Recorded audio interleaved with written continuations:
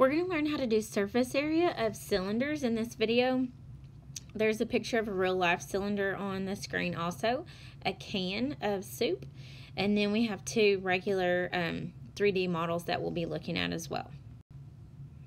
So a cylinder is a type of prism. Here's the view when it's drawn in a 3D perspective.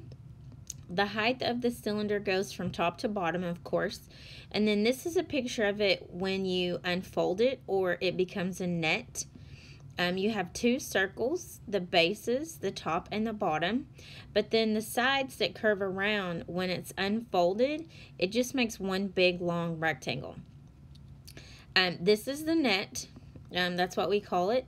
And then lateral surface area, if you think about a real life can, the wrapper that goes around the can that tells you the ingredients and what type of soup it is, that piece of paper would be this rectangle, and that would be the lateral surface. If you're asked to only find lateral, you're trying to find what goes around the outside, which would be like the wrapper. So our math chart that we're going to be using that you guys have in your journals, surface area section on cylinder. The first section is lateral, and it says you need to do 2 times pi times radius times the height of the cylinder. And basically what that is doing is 2 times pi times r. This gets us the length across the top of the rectangle that was cut out, and then the height would just be the side of the can. If you're doing the total surface area of the cylinder, we still have the lateral portion, but then we want to add in the two bases. The base is a circle, and area of a circle is pi r squared, and then we have the 2 because there's a top and bottom. The first example we want to look at, I'm going to be using 3.14 for pi instead of the pi symbol. I've got the math chart up here again so we can refer back to what formula we want to use. The first thing we're going to do is look at lateral, and the formula again for lateral we just got through saying was the surface area. Whoa, that is a really thick pen.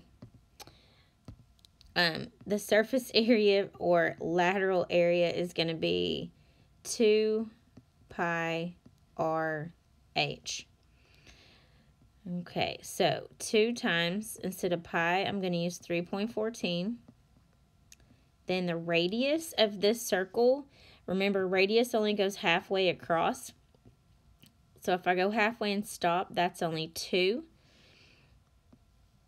And then the height of the figure is on the side,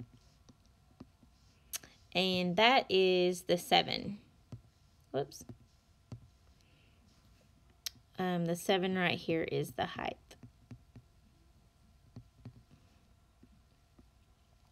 I'm going to type all of this in my calculator at one time. And when you do, you would end up getting the answer of 87.92. And area is measured in square units. So my final answer would be 87.92 square meters for lateral surface area. Now I'm going to go ahead and finish out the question. I'm going to get the total. In the formula over here, the leftover part is my 2 bases. So if I want to get the 2 bases, they are a circle. And it says to do that, you would do 2 pi r squared. So 2 stays 2. Pi is going to be 3.14. And then the radius, remember back over here, is only halfway across, and it's a 2. So I'm going to put in 2. And it needs to be squared. I'm going to type that all the way in the calculator, and when I finish, the answer that I'm going to get is 25.12. Now to get the total, I would take this answer and connect it, add them all together, and your final answer would end up being 113.04. And again, area is measured in square units. Okay, one more example just to practice this one more time. Lateral surface area, the formula we're going to use is 2 pi r h. And you don't have to memorize it. It's right here on your chart, and you'll get that whenever we take a test at any time. And remember, radius only goes halfway across the circle, and this one already tells us the radius, so we're good to go. And then the height is what connects the two bases. So I'm going to write all this down. I would have 2 times 3.14 times, for us, the radius was 6. And the height of this particular can or cylinder was 12. When you type that all the way in your calculator, the answer that you end up getting is 452.16. So the lateral surface area would, remember, be measured in square units. So 452.16 square centimeters.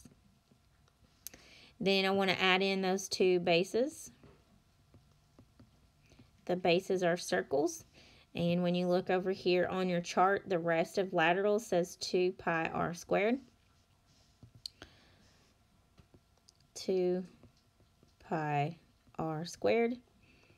2 times 3.14 times this particular cylinder had a radius of 6, and it's going to be squared. Type that all in your calculator, and you should get 226.08. That's only the value of the two bases. So my last step is to take both values, combine them together to get my total, which would be 678.24. And again, make sure you have square centimeters for your final answer.